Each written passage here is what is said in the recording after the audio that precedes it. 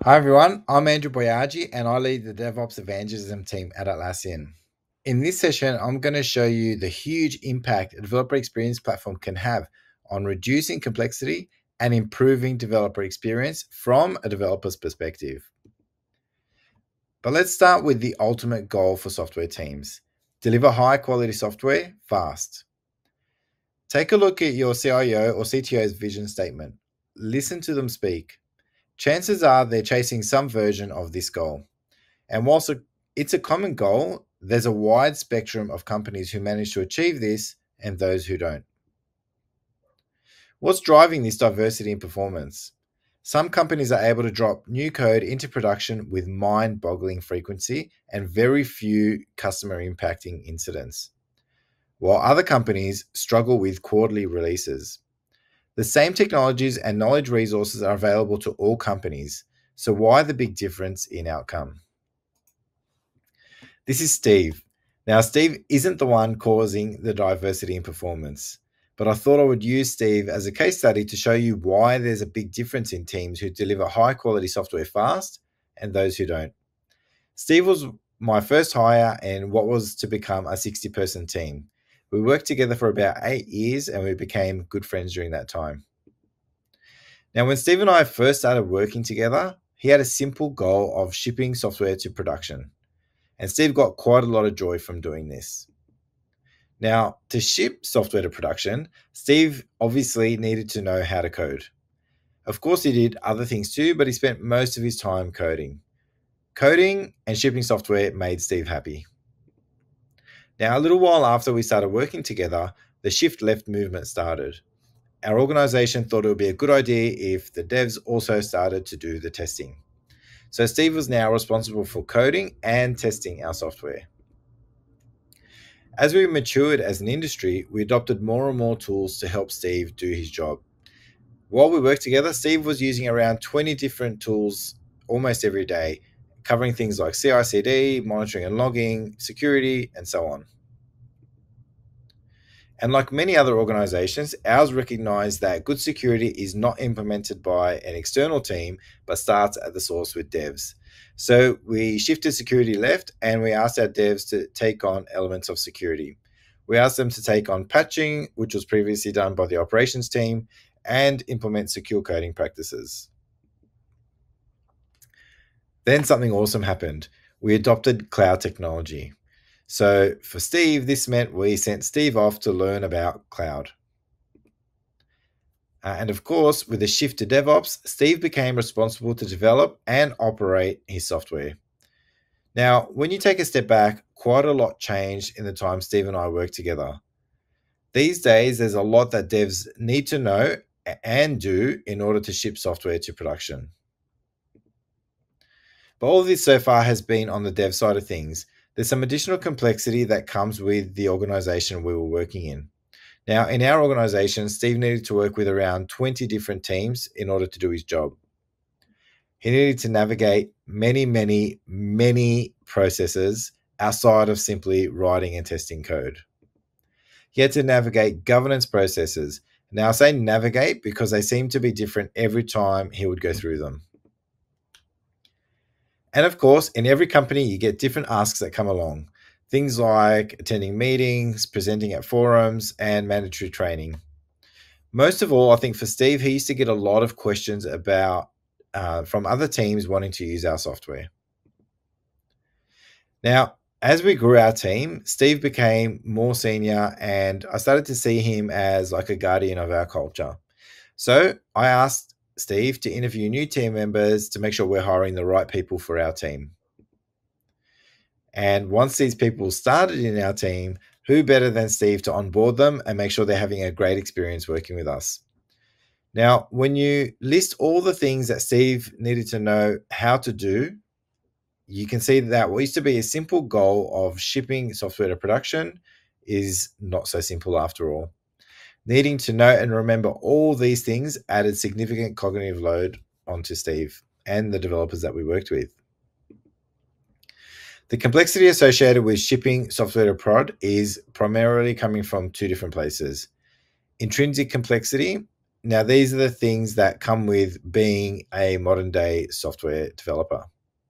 And the second place is organizational complexity, which is the additional complexity that is specific to the organization you work in. Now, this will be different for different companies. And the reason for that is some of the sources of this complexity are like the size of the engineering team that you have, the industry that your company operates in, the different processes that your company has implemented, org models that you have to work within, etc. Now, both types of complexity contribute to the total complexity that a software team needs to navigate when delivering software in a particular organization. A lot of developer experience teams look to tackle only one type of complexity, either the intrinsic complexity associated with being a developer or organizational complexity, when in fact, both types of complexity need to be addressed if we're going to enable high-performing software teams. So I'm going to show you a few examples now of how you can start to tackle some of this complexity using a developer experience platform. Okay, so the first tip, reduce the need to remember things. Now, a huge driver of cognitive load for developers is the need to remember things. For devs, a part of this is remembering where to look to find information. Now, at Atlassian, we use the component catalog in Compass to store everything we need to know about the software that a team owns. So in the component catalog, you can see which team owns a particular service. You can see which chat channel you can use to contact them. You can see who's on call in case there's an incident and you need to get in touch with them. You can find the link to the source code repository, the Jira project the team used to track their work. You can see up and downstream dependencies and all of the information associated with those dependencies. And what this means is that within Atlassian, we don't need to remember things or bookmark thousands of links. We have one URL where anyone in the company can go to find all the information they need about our software components. Now, having all this information in one place enables a culture of self-service information. Now, this means for Steve that he would get less requests of information from other teams because everything is in one spot and people know where to find it. Information on demand also means that Steve can interact with less teams as they're able to get what they need without any real-time collaboration. Now, onboarding new team members also becomes easier because instead of manually sending links to hundreds of pages, Steve just sends one link that has all the context that engineers need when they're joining the team. They can see all the components that their team owns. They can find the documentation associated with it. They can get across the dependencies and find the source code. Now, this improves the onboarding experience and starts to free up Steve's time. All right, so the second tip is make it easy to meet company standards using scorecards. Scorecards are a great mechanism to communicate standards at scale.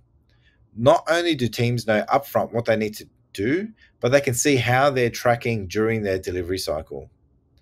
The scorecards are automated and dynamic, which means there are no surprises. Now, within Atlassian, we use scorecards in Compass, our developer experience platform, to track service readiness and health. This significantly reduces cognitive load as developers don't need to go looking for standards or try and work out what they need to do or attend governance meetings. It's all baked in the platform where they work. So scorecard means Steve doesn't need to remember governance processes or go looking for governance expectations. They're all baked into the platform right where he works every day. The governance on demand culture means Steve rarely needs to attend governance meetings or navigate the heavy processes that usually accompany these. So as you can see, we've significantly reduced organizational complexity for Steve. Now, the third tip is to make the right way the easy way. And this is an important one. A lot of the time, companies try and make it harder to do the wrong thing. Now, that is very different to making the right thing easier. Your developer experience platform is the perfect place to do that. So instead of Steve needing to work out CloudFormation, App Runner, and EventBridge, including the settings that comply with the company standards, he can select a template in Compass, and all of that is done for him. So this means there's no need to go and find the latest standards and spend time setting things up. One click, and he's ready to rock and roll with a new software component. So this means we reduce the toil and what Steve needs to remember around provisioning cloud infrastructure. Using templates in Compass also means that pipelines are automatically configured according to company standards. So Steve can spend less time setting up tools. Having templates set up cloud infrastructure and tooling according to company standards also reduces the amount of time Steve needs to spend on applying security settings. Now, Steve still has security aspects to his role, but these tasks are high value tasks rather than low value things like applying security settings to tools. There's so many more ways that using a developer experience platform can help reduce complexity and cognitive load for developers. I've shown you 3 basic tips or ways to do this. And just by implementing these 3, we can see Steve's happy face again. And we can actually see his goal again. So some quick takeaways from this session. There are 2 types of complexity that developers need to deal with. Those intrinsic to the profession and those that are specific to the organization they work in. Now, platform engineering helps abstract both types of complexity, helping teams to break through complexity. At Atlassian, we use Compass to reduce the need to remember using the software catalog, make it easy to meet standards using scorecards, and we make the right way the easy way using templates. Thank you for watching. If you'd like to connect and continue the conversation, you can find me on LinkedIn. Drop me a comment and we can continue the discussion there. Thanks.